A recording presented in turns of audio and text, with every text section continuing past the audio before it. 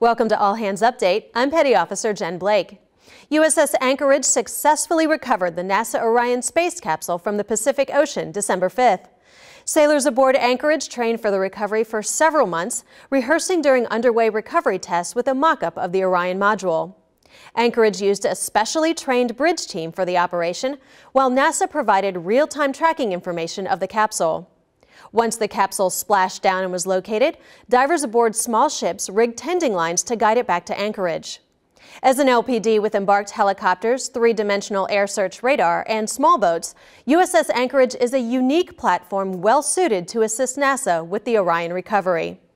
For more information about the Orion test flight, visit NASA's website.